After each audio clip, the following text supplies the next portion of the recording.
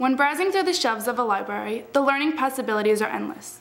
A person can walk into a library and pick up any type of book or periodical, ranging from a children's novel to a New York Times article from 3 years ago. But imagine being in a room surrounded by thousands of books and having no type of organization. Dating back to the late 1700s in France, the first inventory of books was created to keep each collection of books in order. This inventory came along with a set of instructions called the French Cataloging Code of 1791. This process entailed writing the name of each book on a card along with other information such as its author and the time it was published. Hi, I'm Kristie Harris, and on today's show I will discuss the rise and the fall of the card catalog. In 1840, the idea of cataloging library books was adapted. Thaddeus William Harris, a Harvard librarian, created a slip catalog to store information about each of the books in the library. This catalog was primarily for the staff's use, allowing organization and order within the library. 20 years later, another Harvard librarian, John Langdon Sibley, suggested the card catalog to be of public use. This catalog would allow the library's collection to stay up to date and accurate. The cards were handwritten and placed alphabetically in wooden drawers. As time passed, the cards came in standard sizes, measuring 7.5 by 12 centimeters.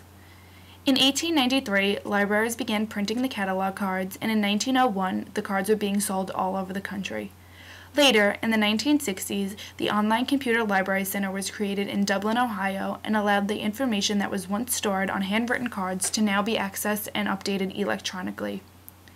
This invention set the standards for the future and was the foundation behind the online public access cards.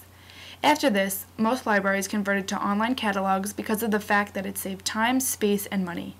Statistics from the University of Tennessee show that they saved about $15,000 each year just by converting to the online system.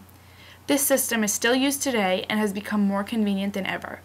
One can now check from his or her own computer to see whether or not their desired book is available from their local library without even leaving their own home. This process has evolved over the years, simplifying itself for the public. I had the opportunity to speak with Sacred Heart Reference librarian Barbara Hampton, who was able to tell us exactly how the online catalog works. Libraries use the internet extensively, both for their own collections and to access other materials. This is our home page, and I use it to find items in our catalog by searching for keywords, for titles, authors, but it's very limited because it only searches a summary description of the book.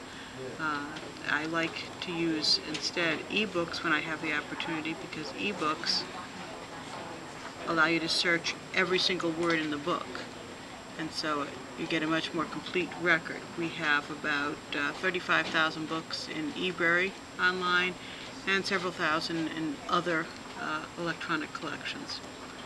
We also have electronic journals in a large number of databases, which you can search individually or in groups, depending on the subject area you're interested in. And we also have access to the tools that the Connecticut libraries provide through the state.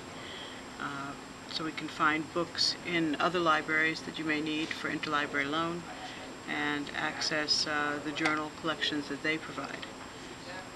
When all that is done, that's a good time to also consider the public internet. All these items are things that are paid for with your tuition, so they're only available to you as a Sacred Heart student using your Sacred Heart ID.